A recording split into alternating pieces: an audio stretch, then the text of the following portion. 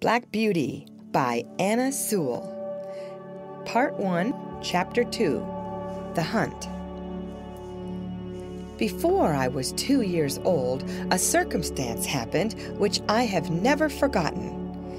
It was early in the spring. There had been a little frost in the night, and a light mist still hung over the woods and meadows.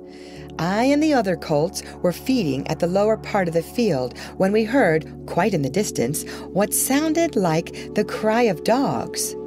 The oldest of the colts raised his head, pricked his ears, and said, "There are the hounds," and immediately cantered off, followed by the rest of us to the upper part of the field, where we could look over the hedge and see several fields beyond. My mother and an old riding horse of our master's were also standing near and seemed to know all about it. "They have found a hare," said my mother, "and if they come this way, we shall see the hunt." And soon the dogs were all tearing down the field of young wheat next to ours. I never heard such a noise as they made. They did not bark, nor howl, nor whine, but kept on a yo, yo, oh, oh, yo, yo, oh, oh, at the top of their voices.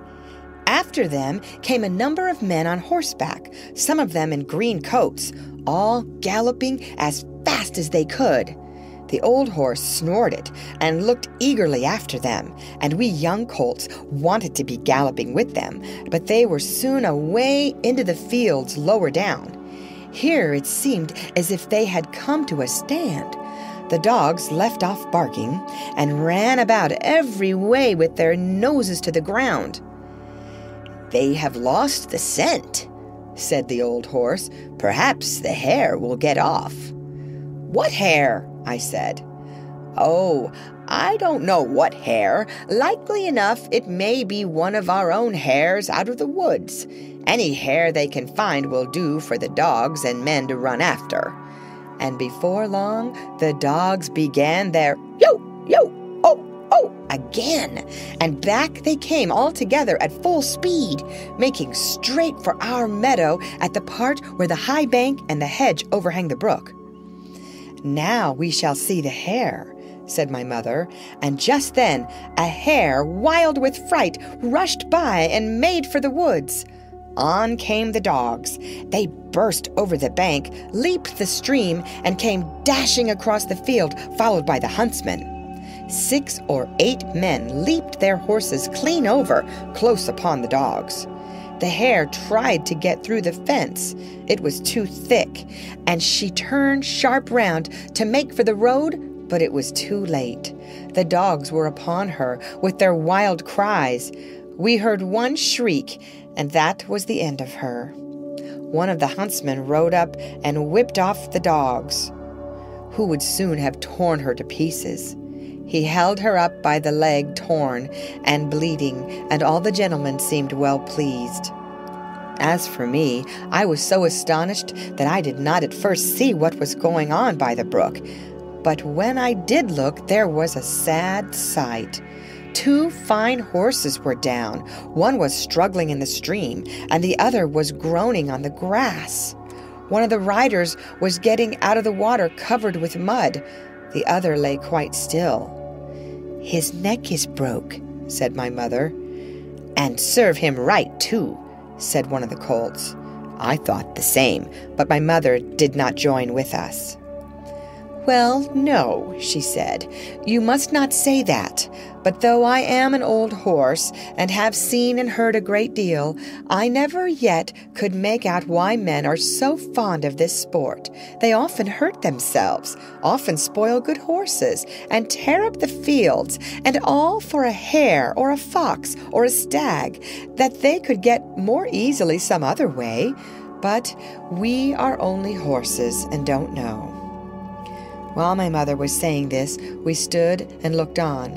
Many of the riders had gone to the young man, but my master, who had been watching what was going on, was the first to raise him.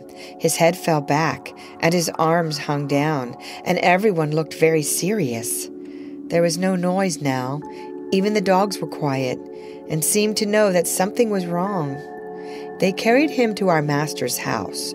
I heard afterward that it was young George Gordon, the squire's only son, a fine, tall young man, and the pride of his family.